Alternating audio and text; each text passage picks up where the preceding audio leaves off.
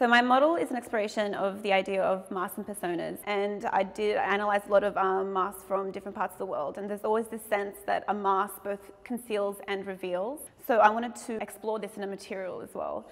So I chose to use plaster and wax because those two materials completely do not mix. These three models, I have three different personas cast in different ways, and using wax and plaster in different ways to both reveal and conceal the wax and the plaster. I use the light to highlight both the delicacy of the materials at the edge condition, but also to highlight interior life behind all of the models. In terms of this relationship to time, space, and existence, I wanted the materials to carry a really strong sense of the memory of their making. So I have three materials displayed here, plaster and wax, but the one material that formed all of this was water. But the memory and traces of the water as it flowed through the cast, as it formed the materials, is very evident.